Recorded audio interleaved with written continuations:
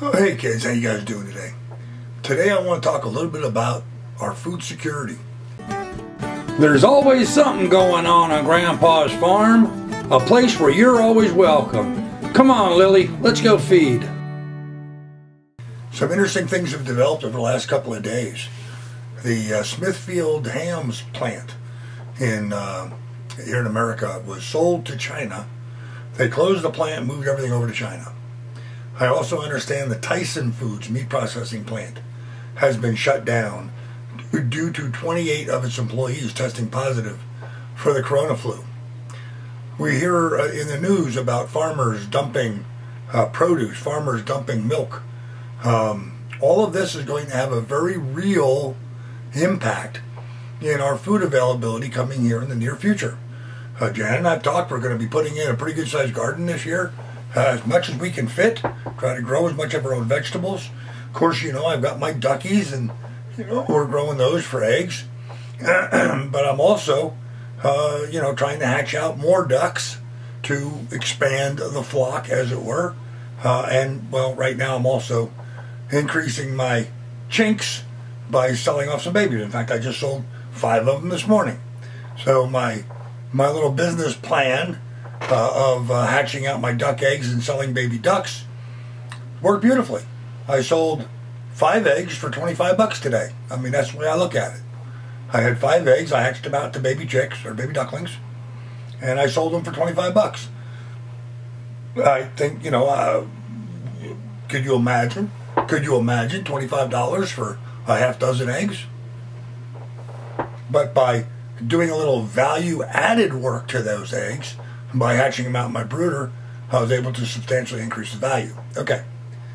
So what does this have to do with food safety? Well, it has to do with being able to create your own food supply. That, I think, is probably the most significant and important aspect of being a homesteader, is in creating your own food supply. Not only are you creating a supply that's safe, meaning free of glycophosphates and non-GMO and organically raised and free range and all those you know, warm, touchy-feely terms and concepts that we all deal with, but you know, those warm, touchy-feely concepts have some very real impacts in our health, tremendously real. So not only do a lot of people like to homestead because of the ability to be able to create healthier food, but let's face it, just creating food in the first place. So I see a lot of these people going out and raising meat chickens, where they'll buy 50 or 100 birds at one time, raise them up in a batch, process them, and put them in the freezer. Well, you know, that's fine, but you're still having all your eggs in one basket, or in this case, all your meat in one freezer. Power outage, you lose all your chickens. Not a good idea. I would prefer, and what I've always done, is I let my meat be out there on the hoof or on the claw or on the foot. You know, just because you have 50 chickens for dinner or availability for meat doesn't mean you need to eat them all at once. Doesn't mean you need to process them all at once. Have your, you know, your pot available out there that you can heat the water anytime you want to. Have a plucker, or, you know, if you're only doing one bird, pluck them by hand. It's not a big deal. Don't go out and buy 50 birds, process them all at once, stick them in the freezer. You're still at risk. Have 50 birds wandering around out in your yard. You decide you want to have a chicken tomorrow, tonight, after everybody goes up onto their roosts, you go into the hen house, and you with a light, and you reach up and you grab one off of the perch. And there you go. You've got your bird. You put it in the dog crate or whatever till morning, when you're going to go ahead and process it. In any event, I'm going to set up my brooder. I'm going to show you here how I do that. Hatching out eggs, trying to increase the size of my flock to provide more food. Now, my incubator, which as you can see is right here, my Hovabator by Genesis by Hovabator, it'll hold about 42 eggs comfortably. Duck eggs. It'll hold more chicken eggs. But it'll hold about 42 duck eggs comfortably. The last batch that I did not have a very good fertility rate. I ended up having to, I candled them after they've been in the incubator for a couple of weeks. And a lot of them were not progressing at all. They simply weren't fertile. My drakes out there are kind of young. This was their first season of breeding. They just haven't done an adequate job. I'm hoping this batch will do better and be more fertile eggs. But, you know, once you have a rooster that's doing his job and getting all the eggs fertile, so, you know, 40 new birds on the farm a month, that's a permanent supply of meat. I mean, if I ate a duck a day, right? I can make 40 baby ducklings a month with one incubator, and I would have to eat, you know, so let's say, okay, you put 40 in there, let's say you only get 30. That's a duck a day. There's dinner every day. And what does it cost me? I have 5 laying ducks out there, 5 laying ducks outside. These baby ducklings that I'm hatching now, they will be at butcher size, processing size, in about 10 weeks. So they spend 1 month in the incubator, 2 months out running around the yard, picking on bugs and a little extra food, 2.5 months, something like that. And then we butcher them, and we can have them available to us. And we can butcher them at any point. We can, you know, take them as a younger duckling if we want a small one, or we can wait till they get full size. We can even let them run around the yard for a while. We don't have to harvest them as soon as they, it's not like, you know, oh, this is the 58th day, we got to harvest them on the 58th day. No, you don't do that. Let them be out there running around. When you want one, take one. Good flock management tells me that I only need so many drakes for the amount of hens that I have. I like to keep 2 drakes available on the property. I think that's a good amount for the few number of hens that I have. I would say a 1 to 10 ratio is about right for ducks. 1 drake to 10 hens. 2, if you only have 1 drake, you want to back up, so 2 for, you know, up to 10 or up to 20 hens. But you know, once you have that set up, and it doesn't matter, you can do it with ducks, you can do it with chickens. There are breeds of chickens, you know, like the Plymouth Rocks, the Rhode Island Reds, the White Rocks, the Brahmas. You know, I like the big heavy chickens. You can do the same thing with them. Collect the chicken eggs, bring them in and incubate them. Here where I'm at in an urban environment, makes a lot more sense for me to do that with ducks. Why? Ducks don't crow. They don't disturb my neighbors.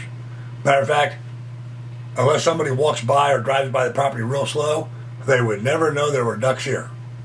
In fact, the lady that came today and picked up the baby ducklings from me was surprised that we had a property right in downtown. So even if you have a small house, and you know, small yard, and you're right in town, doesn't take a lot of room, and you can set yourself up with a permanent food supply. So if the grocery stores are out of meat, you raise your own, and you have the benefit. Not only do I have meat, but I have eggs too. So anyhow, let me show you how I go ahead setting up the brooder, and then we'll come back and finish the conversation. So today we are putting the brooder back together and starting our second batch of ducks. Had tremendous success. With the eggs that were fertile, we had a 100% success rate. With the fertile eggs, we had a 100% success rate. That's awesome. So I'm really thrilled with the job my Hova Beta Genesis is doing. So let's go ahead and set it up, shall we? I'm going to set it here on my desk. This is where I've been keeping it. It's someplace where I can keep an eye on it. It is protected from the weather and protected from the sun, so I don't have to worry about getting any kind of, you know, like direct sunlight on it or anything, which I think is part of the reason why that little bubble incubator I had last time failed. So now I have to load it. So I'm just going to start here. In fact, these are still warm because I just got them in from the ducks. We're going to start here and put these guys in to the incubator. Now let me show you something about how I have to go about loading it.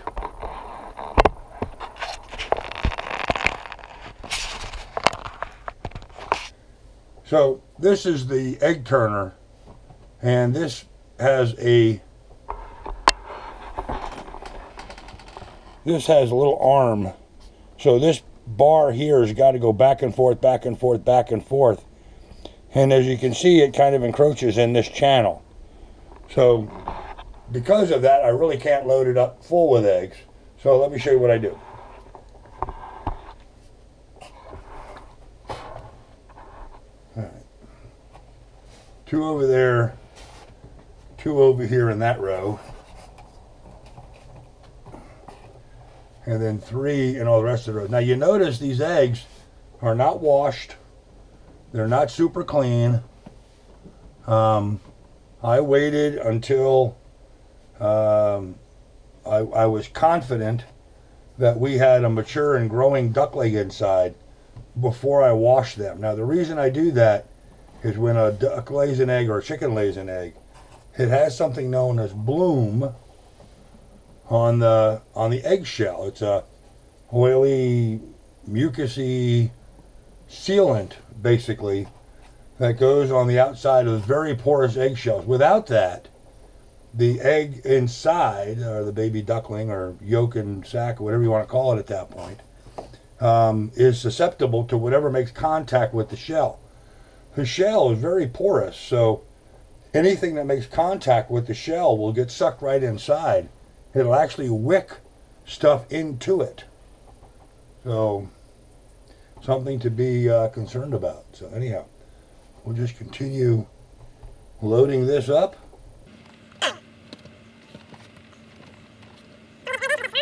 In my last hatch, I noticed that my silver apple yards all seem to hatch out at the end. They took a day or 2 more than all of the Rowans did. However, this batch of eggs here should be all Rowans. There should not be any silver apple yards in this batch.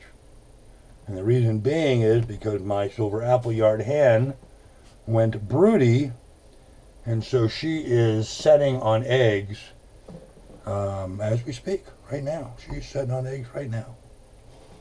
So here we go.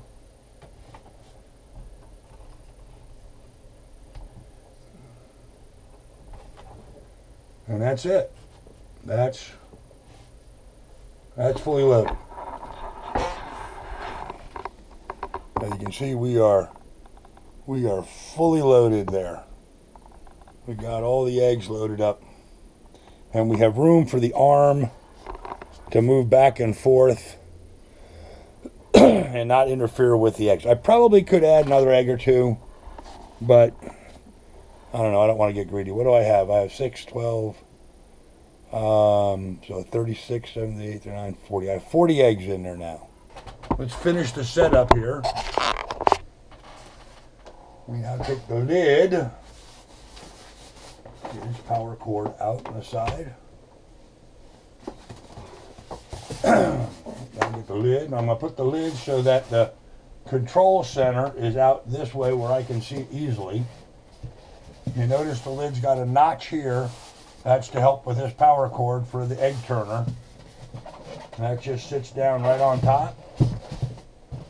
And once I have that on there, I like to give a little pull to that egg turner cord, make sure it's all up and out of the way. And now all I got to do is plug it in. I can hear the egg turner moving, and we've got the cabinet set up. Now I'm set for 99.7. Humidity is at 69%, 99.7. I want to take that down to 99.5. And the last thing I need to do is add water. And that's all there is to it. Now I leave this alone, completely alone, for about 3 days, at which point I check the humidity and add water. About every 3 days I got to add water to it. I'll do that over the next 28 days. Well, 25 days. And on the 25th day we'll remove the egg turner and start the pipping watch. So check them out. In the meantime, I'll get on my laptop and on my calendar, my schedule, and I will detail 28 days and 25 days so I know when to do that. But here you go, guys. Setting the incubator up is just that simple, and it just sits here by itself, pretty much undisturbed except for me adding water to it for 28 days. Hell of a deal. And the result of the last batch was I got a whole bunch of baby ducks. as you can see, a whole bunch of baby ducks. The yellow ones are my silver apple yards. They're silver apple yards, and the dark ones are the round ones. And there's also 6 chickens in there. But all of those are my hatch from the last time. Fantastic. Absolutely fantastic. They all seem to have gotten themselves unpacked and together and are healthy and doing beautifully. Well, so there you go. A very successful hatch with my ducklings this past batch. Talking, though, about food security. Someone's got a loud engine. Talking about food security, though, I only have 5 hens laying eggs right now. So I get 5 eggs a day. So if I save my eggs for a week, I have enough eggs to load the incubator and hatch out a whole new flock of ducks. And then the other 3 weeks out of the month, I collect the eggs and I have my eggs for breakfast and then some. Because I'm getting, 5, 6, sometimes 7 eggs a day. That's more eggs than I can eat. That's more eggs than Johanna and I can eat. We give eggs away to people. If I have an eggs go bad or a cracked shell, I fry them up and give them to the dogs. I actually had saved a whole bunch of eggs for this hatch. I saved more than what I could fit in the incubator.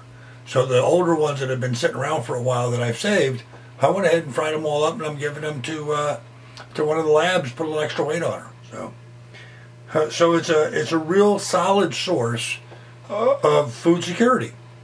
I have secured simply with just 5 hens and a couple drakes. I have secured a meat supply. Now, it would get pretty boring eating duck every day. But frankly, I can hatch out 30 ducks a month ad infinitum, guys, forever. Forever, I can hatch 30 ducks a month.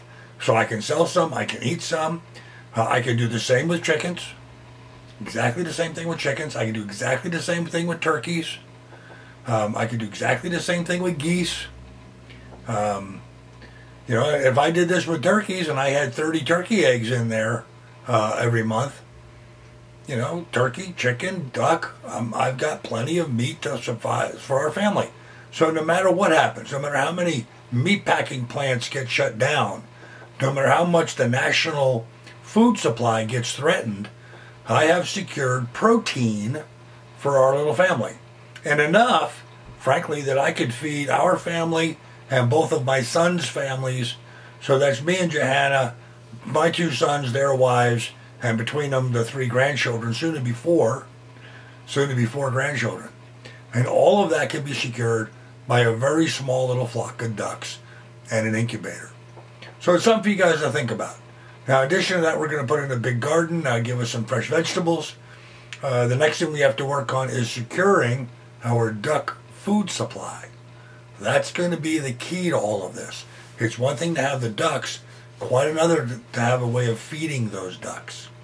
Now, if I had a larger piece of property with a pond on it, those ducks would become pretty self-sufficient. It wouldn't require much feed at all. Right now, I'm spending about $10 a month to feed my ducks. But what happens when that supply chain breaks down? What happens when I can't buy that feed anymore?